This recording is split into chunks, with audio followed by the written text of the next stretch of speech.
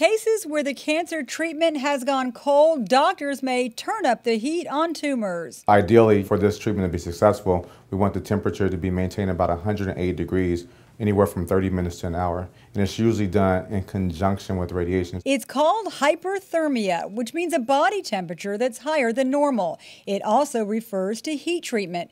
Very high temperatures can kill cancer outright, but also damages normal tissue. So doctors are slightly heating parts of the body to help additional cancer treatments work better. The benefit of hyperthermia is that hyperthermia makes the radiation more effective. So we don't have to use as high of radiation doses that we would otherwise have to use to result in the same tumor control. The heat is delivered directly to the affected area by placing a liquid-filled bladder against the skin. We have different applicator sizes depending on how large the tumor is. So this is the medium size, and this is our largest size applicator. Hyperthermia isn't approved as a curative treatment, but is meant to be used in cases where cancer has returned and it wouldn't be considered safe to go back and use high doses of radiation again. So we're able to still treat the area, but with lower doses of radiation, and we still have the same effect as we would if we were to give high doses of radiation. Many breast and skin cancers are candidates for this technique because tumors are near the surface,